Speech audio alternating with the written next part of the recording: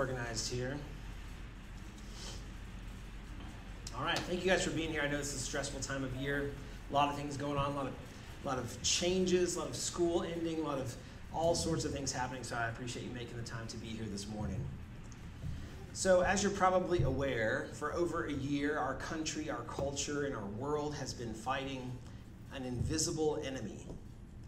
In a turn of events unlike anything most of us have experienced in our lifetimes, we have found ourselves doing battle with an adversary that cannot be seen. And while it has often been described as novel, the truth is that it is not very new. To be clear, the enemy that I'm talking about this morning is not COVID, it is fear. Now, this is not to say that COVID isn't real or that it's not a legitimate threat. It very clearly is real, and it has been devastating in so many ways. We mourn the loss of life and the suffering that has come about as a result of this very real and very serious virus. I'm certainly not a COVID denier, and I'm not going to use my platform this morning to rant about masks or lockdowns or anything like that. However, I think that we can all agree that the pandemic has amplified and exacerbated our fears in so many ways. Now, certainly the virus has done real, serious, and even devastating damage, but so has our fear. We have all seen various examples of things very quickly accelerating from reasonable precautions to bizarre overreactions in many cases, like you'll see on the screen. These are just a few of the many little tidbits on the internet of people completely overreacting in bizarre ways. I also saw a video a couple of weeks ago of a mom spraying her kids in the face with Lysol in the grocery store, as if that's somehow healthier than breathing. That's crazy, right? Our fears have gotten out of control. And I only bring all of this up because I believe that the pandemic has revealed something very important about how we view our world, something that needs to be addressed biblically. Now, wherever we stand in terms of COVID precautions, I believe that we would be wise to admit this difficult truth. And hear me on this. Our fear has been misplaced. From a biblical perspective, and particularly from the perspective of the wisdom of the book of Proverbs, which we've been studying over the last 6 weeks in our basic instruction series, we have been seeing that there's a very different picture of fear. In contrast to the manic, hysterical, reactionary fear that has gripped our world for over a year, Proverbs shows us a different perspective on fear. The word fear appears 21 times in the book of Proverbs, and in all but one of those instances, it is fear of the Lord. That is the context for fear as far as the biblical wisdom of Proverbs is concerned. And if you were here way back in the first week when Pastor Cody McNutt opened this series for us, in Proverbs chapter 1, verse 7, he read this. It says, "The fear of the Lord is the beginning of knowledge. Fools despise wisdom and instruction." So throughout the book of Proverbs, we see fear of the Lord not only as the foundation upon which we build our knowledge, but the driving force for how we live and behave. The fear of the Lord is the beginning of wisdom. We, as people of God, are to operate out of a healthy, informed, and robust fear of the Lord. Fear of the Lord is meant to be our motivation for all of life, not the fear of other things. God is to be feared. You'll hear that sometimes in church circles, but if you're new to the Bible or if you're not relatively familiar with what church is like, that can sound really strange, right? Who are these weirdo Christians that are living in fear of God? I understand that it can sound like a confusing perspective, but it is a biblical concept that we can't avoid. We do believe in an all-powerful creator God who is good, and the key word here is holy. That this God is different, that he's separate, outside of all of our experiences, outside of our physical world. We talked about this last week, that there is a spiritual reality of a good God. And like I said, that God is holy, which means he is set apart and different. And mostly that means that he is without sin. While his creation may be infected with sin and our lives are infected with sin, sin goes against God's very character. It's not that God made an unreasonable set of rules that people just can't follow. No, holy is who he is, and sinful is what we are.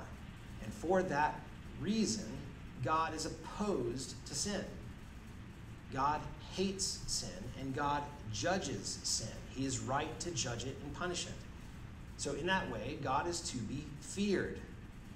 Now, this doesn't mean that we live in constant fear that God will smite us at any moment, but rather that we operate from the perspective that we understand that he would be justified in doing so. Puritan theologian John Flavel puts it like this. You'll see the quote on the screen. He said, "Godly fear does not arise from a perception of God as hazardous, but glorious." And that is exactly right. Fear of the Lord is awe at his holiness and glory. It's the acknowledgement that he is right and that we are often wrong. Fear of the Lord is the abandonment of pride and the taking up of humility. In the light of the spiritual reality of God, we see our own sinfulness, our own failures, our own flaws, and this should lead us to healthy fear. Fear that is the beginning of knowledge, as it says. Fear that leads us to choose what God says is best over our own sinful preferences. To fear him means that we submit to his authority, trusting that his ways are good. We do not fear God because he is a brutal dictator, but instead we fearfully submit to his rule because he is a benevolent designer. Fear of the Lord is the trust and belief that his commands and his designs are good. Consider Proverbs chapter 19, verse 23. It says this, "The fear of the Lord leads to life, and whoever has it rests satisfied. He will not be visited by harm." Or look at another proverb, Proverbs chapter 14, verses 26 to 27. It says, "In the fear of the Lord, one has strong confidence, and his children will have refuge. The fear of the Lord is a fountain of life, that one may turn away from the snares of death." See, as much as we may tend to think of something like the fear of the Lord as something that's negative, that's not how it's presented here, is it? It's not that he's some angry deity waiting to exact punishment in us. That simply isn't the picture that we see in Proverbs. Instead, we see that fearing God means joyful and willful submission to his divine authority and commands.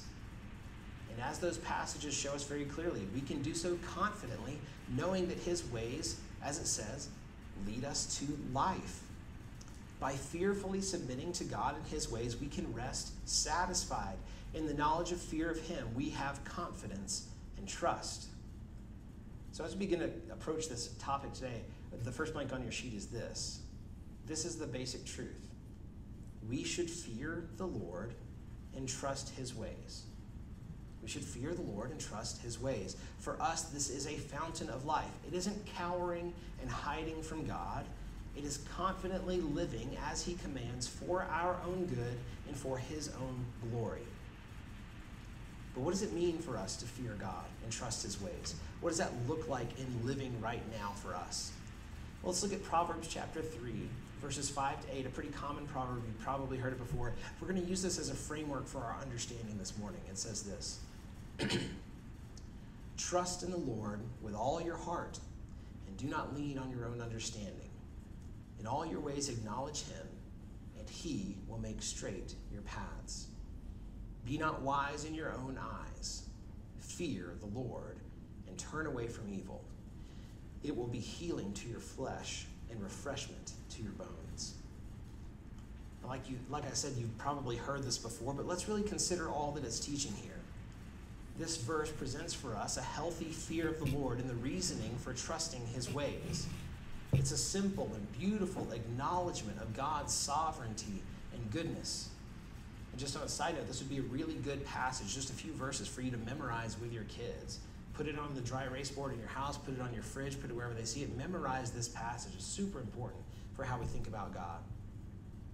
Now, for the vast majority of difficult circumstances in life, Proverbs 3:5 stands as the baseline answer.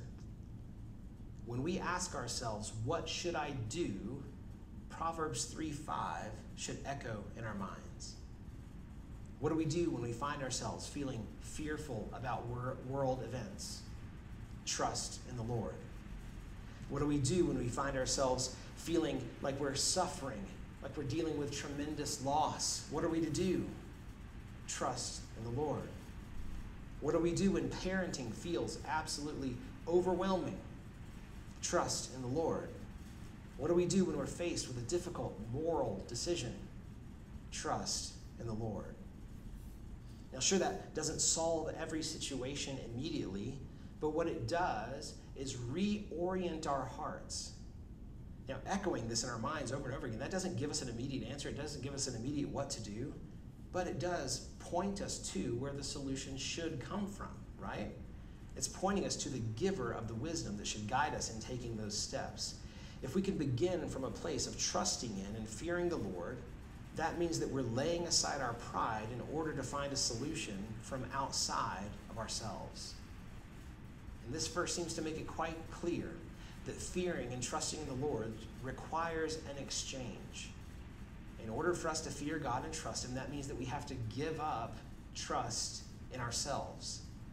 Fearing God and trusting in Him is an absolute act of humility, which is why the passage said very clearly, trust in the Lord with all your heart, meaning that there is no part left of you that's depending on you or anything else. It's no longer clinging to self, that you are instead fully depending on the goodness and the guidance of God. And then the verse says, and do not lean on your own understanding. This is a pretty tough point that I feel like we need to dwell on for just a moment here. The next blank on your sheet is this. Fearing and trusting God means that we do not rely on our own understanding. Let that sink in for just a moment. Now hear me on this. The human mind is a wonderful and powerful thing. The achievements of mankind throughout history are unparalleled among God's creatures. Together, we have made advancements in language, architecture, society, agriculture, art, math, science, medicine, music, technology, and so many other things. What humans have accomplished is absolutely amazing. Our collective intellect is astonishing. But if you were to combine all the knowledge of all the people in all of history, it still doesn't hold a candle to the idea of the knowledge of an omnipotent, omniscient God, does it? All that we have gathered and known together is nothing compared to the knowledge of God. Which brings me to this passage from the New Testament. We opened our service with it a couple weeks ago, if you remember. Romans chapter 11, verses 33 to 34. Paul says this, "Oh, the depth of the riches and wisdom and knowledge of God. How unsearchable are His judgments and how inscrutable His ways. For who has known the mind of the Lord, or who has been His counselor?" Now, contrary to popular belief, I don't believe that as a society that we are the smartest people that have ever lived. And even more than that, I think if we were individually honest, we would admit that we're probably not the smartest person living right now, right? So who then are we to trust in our own understanding? We have a God who created the world and who is sovereign over every inch of it.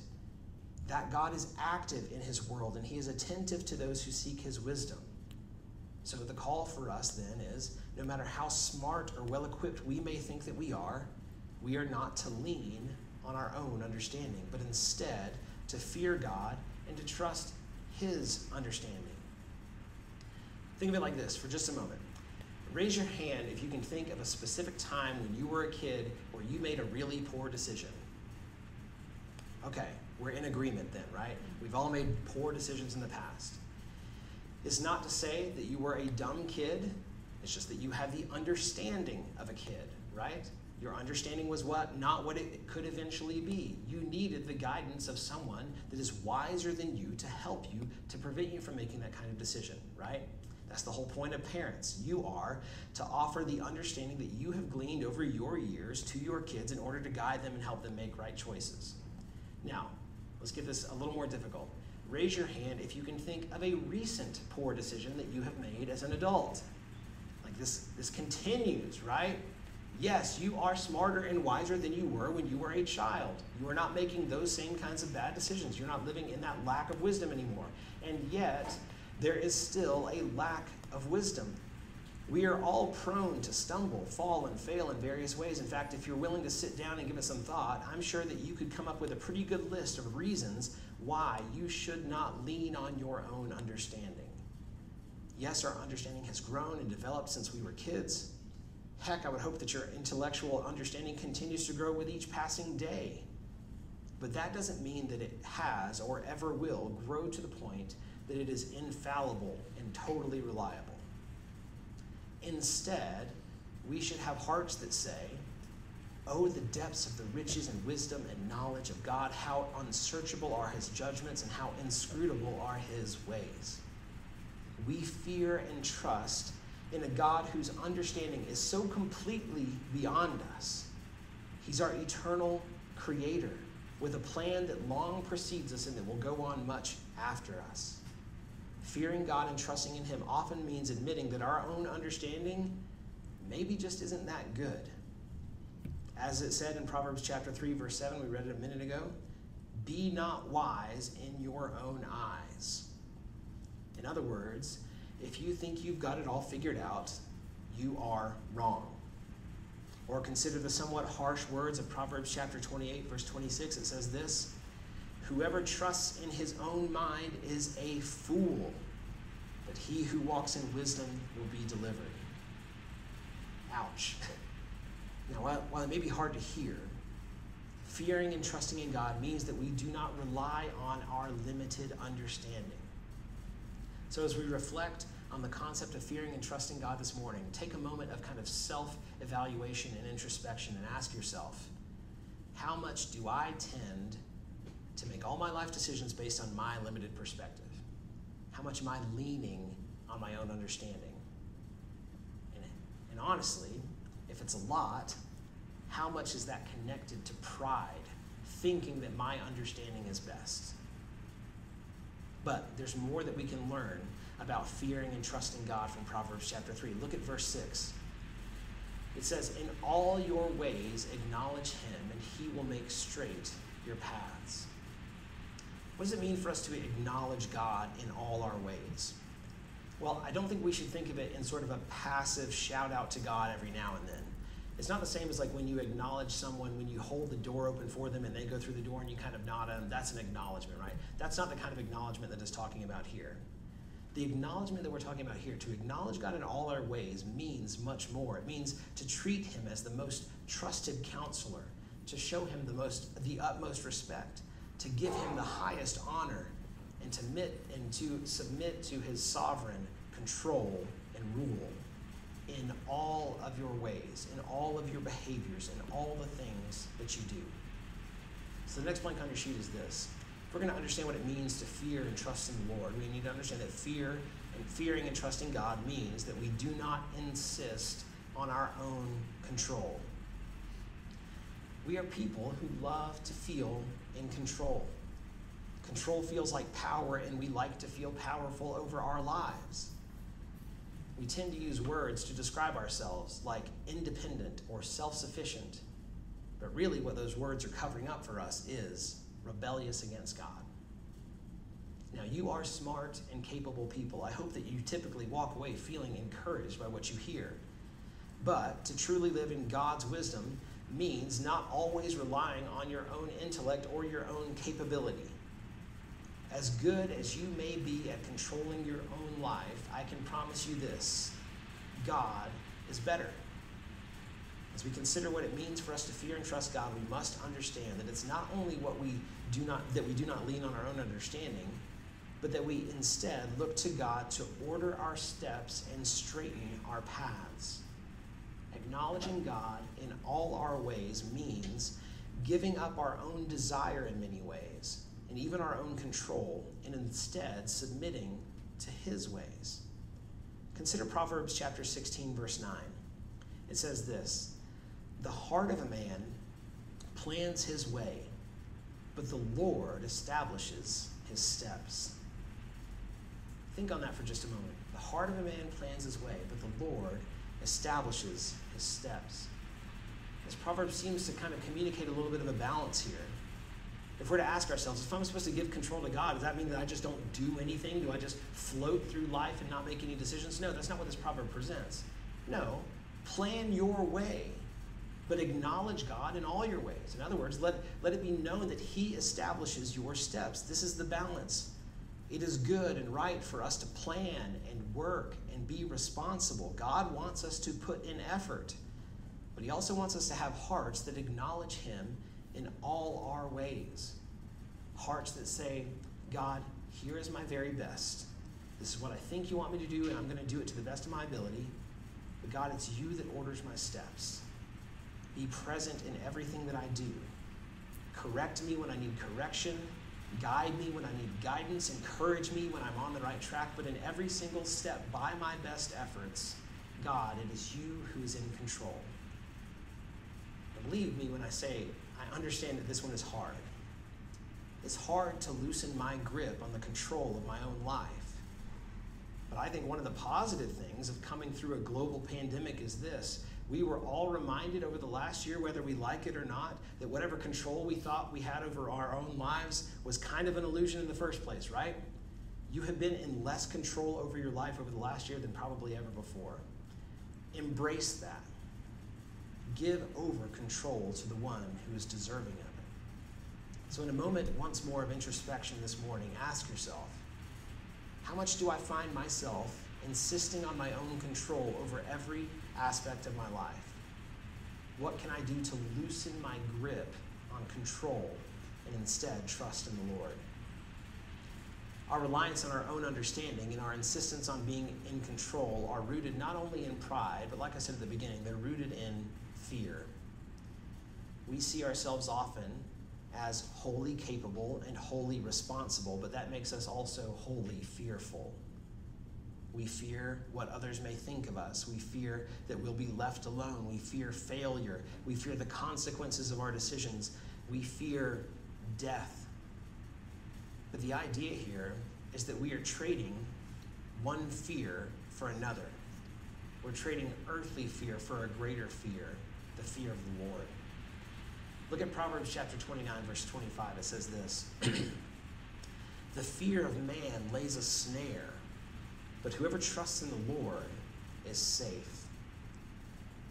There are real and legitimate things to fear in this world. There are real dangers, but allowing those fears to be our guiding principle, to be the thing that directs our lives, is a snare, as it says. It is a trap. It prevents us from being who we are meant to be. The last blank on your sheet is this morning. Fearing and trusting God means that we do not succumb to our earthly fears. We are not ruled even by real things that we fear on this earth. Not only do we have a God with eternal understanding that far exceeds our own, not only do we have a God who is far more qualified to exert control over our lives, but we also have a God who has an eternal plan that goes beyond all the things that we may fear in this world. And for that reason, we can't allow ourselves to fall into the trap and the snare of the fear of men, as the verse said, or really the fear of anything else on this earth. You see, as Christians on this side of the cross, we see God's plan in its fullness revealed in Jesus Christ. As we covered fully in our last series called Overcome, Jesus has overcome the world. By his sinless life, his sacrificial death, and his triumphant resurrection, he has given us eternal life by his grace. And that means no matter how terribly things may go for us here on this earth, we have a different ending, a beautiful and secure destiny in him. We will live eternally with Jesus Christ in glory. And that knowledge gives us a confidence and a security that should far outweigh any of the fears of this world, no matter how legitimate those fears are. Consider with me this passage from the New Testament. In the book of Luke, Jesus teaches his disciples something that's really hard, something hard for us to hear even today. This is what Jesus says in Luke chapter 12, verses 4 to 5. He says, I tell you, my friends, do not fear those who kill the body, and after that have nothing more that they can do. But I will warn you who to fear. Fear him who, after he is killed, has authority to cast into hell. Yes, I tell you, fear him. Once again, we see this pairing of the fear of the Lord that overshadows the fears of this world. The disciples had already experienced many reasons to be afraid. They had taken on real significant risk in uprooting their lives to follow this crazy person, Jesus. Now, even more than that, as they followed Jesus, they had legitimately been chased out of towns and threatened with violence on multiple occasions. And what we know as the story continued to unfold is that even after Jesus' death and resurrection and ascension, those disciples continued to face greater and greater threats. Almost all of them were killed or martyred for their faith in Jesus Christ. And we have to think to ourselves, this idea must have echoed in their minds. Jesus told them specifically, the worst thing that can happen to you on this earth is that someone could kill you. And most people read that and say, well, gosh, that sounds pretty bad. Like, I don't want to be killed. And of course you do. That's a real legitimate fear. But Jesus' message was this: that's not the worst thing that can happen to you. Do not fear men, because all they can do is kill the body, but instead fear the one who can, after you die, send you to hell. Fear the Lord above all things. The worst that can happen is that you die. But if you are in the hand of Jesus Christ, there is nothing that will take that away. There may be many reasons for us to be fearful on this earth, but we do not succumb to fear. We are not overwhelmed by it, because our fear of the Lord shows us a deeper truth. When we live with our eyes set on the eternal, we don't have to fear the temporary. Every one of you will die one day. But if you are a person who has repented of your sins and trusted in Christ, that is not the end for you. And for that reason, we do not fear the things of this earth, because we fear our Lord. God is to be feared. His judgment is righteous, and we are found to be guilty because of all our sin. God is also to be trusted, because he has made a way for us to be saved. If we repent of our sins and put our faith in the finished work of his Son, Jesus Christ, we have eternal life with him. The matter is settled. It is finished. Now, our sin-broken world will give us many reasons to fear, but our fear of the Lord and the trust that he deserves must overshadow all of our earthly fears. When we face circumstances that we absolutely can't understand, we do not lean on our own understanding, but on the understanding of a God who knows everything. When circumstances make us feel like we have completely lost the control that we held so tightly to, we trust in a God who is all-powerful and sovereign over all things. And when the world gives us ample reasons to fear, even enough to fear for our very lives, we do not succumb to that fear. Because Jesus suffered the death and the punishment that we deserve, we do not fear even death itself. By his grace, Jesus has purchased for us life everlasting. As Solomon's father, David, said in Psalm chapter 27, verse 1 that we read at the beginning of our service today, "The Lord is my light and my salvation. Whom shall I fear? The Lord is the stronghold of my life. Of whom shall I be afraid?" The message of Proverbs is clear. Fear and trust in the Lord. Maybe you need to take a moment to pray this morning as we close our service and repent of the idea that you have been leaning on your own understanding in all things. Give that up to God and say, God, I've been leaning too much on my understanding. I need your understanding. Or this morning, maybe as we continue and pray this morning, you should pray, God, forgive me for insisting on my own control over every aspect of my life. Help me to let go. Help me to loosen my grip and let go of that control.